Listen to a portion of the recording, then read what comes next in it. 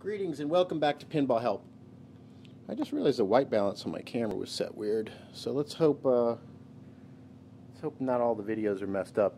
Anyway, I've got this the player stepper unit put back together, and I'm going to demo it so you can see. Let me tell you, I took this armature off here. I took this armature off and cleaned it. I was really apprehensive about taking this whole assembly off because I know from experience these things are so perfectly balanced as far as the tension and the position that if you can avoid messing with it, it's best to do that. And this spring was pretty much put on there, and it wasn't set up so that you could easily just unclip it. It was really literally bent into place there, and I just didn't want to mess with it because it was going to be a major deal. So I wanted to see if I could clean it without completely disassembling the unit, which is always the better thing to do.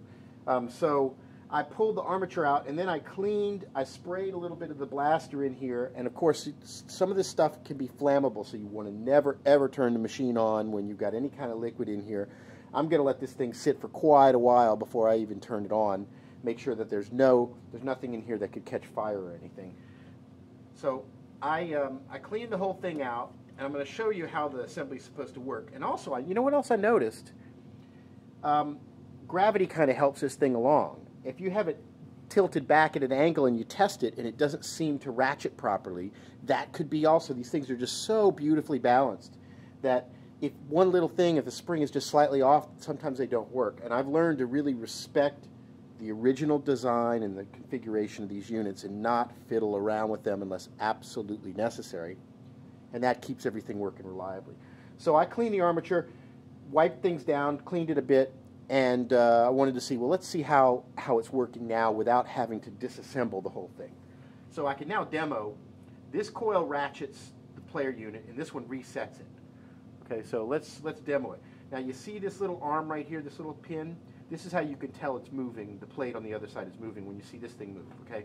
So that's player one. So I'm going to fire the thing. See, it moved up. That's player two. Moved up again, player three, player four, and then it hits a switch and opens it, okay?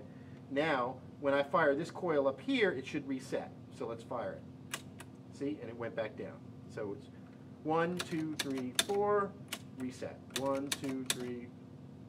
Oopsie, it's still a little sluggish. Is that all the way down? Yes. 1, 2, 3, 4. Reset. It kind of, you see it just kind of a little bit slightly moves into home position. But there it is. I mean, it's a little, I could possibly try to make the tension on this a little bit more, but I really don't want to. I'm gonna hope that if it just gets played a little bit more, it'll loosen up.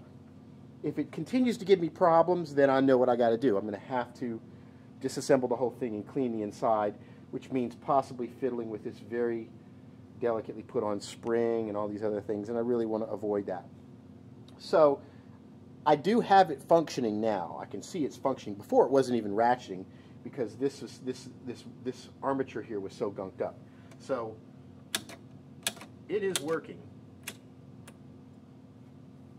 So now I know if I put this thing together and it starts doing multiplayer games and I start to have any further problems with multiplayers, then I'm going to have to break down and I'm probably going to have to take the whole unit apart. But I'm going to take a minimalist approach initially and just see if it can get it working without having to disassemble the whole thing, because these things are so old and I, just don't want to introduce any additional problems. The objective here is to get these games working.